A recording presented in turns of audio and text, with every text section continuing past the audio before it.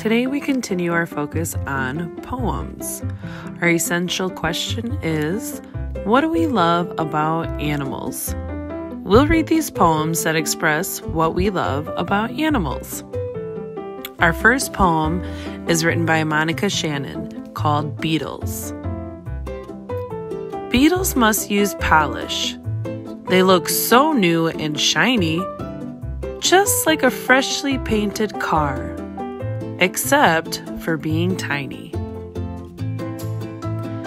Think about what this poem is telling you about the animal that we love. The animal we're focusing on are the beetles. What words in this poem describe those beetles? Our next poem is by Vachel Lindsay called The Little Turtle. There was a little turtle. He lived in a box. He swam in a puddle. He climbed on the rocks. He snapped at a mosquito. He snapped at a flea. He snapped at a minnow, and he snapped at me. He caught the mosquito. He caught the flea. He caught the minnow, but he didn't catch me. Now in this poem, we're focusing on the animal, a turtle.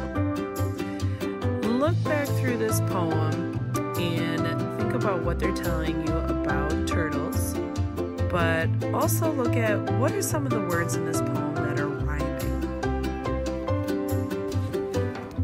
Our final poem is by Julie Larios called Gray Goose.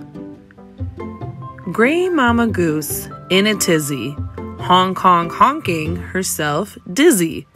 Can't find her gosling, she's honking and running, webbed feet slapping, all wild waddle. Her feathers a muddle, splashing through puddles, wings flapping.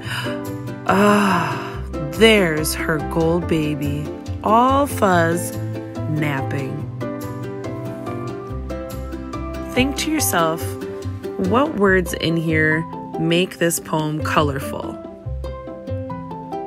What are our words that are highlighted in yellow, feathers, and flapping, supposed to mean in this poem? What do you love about the animals that were in these poems?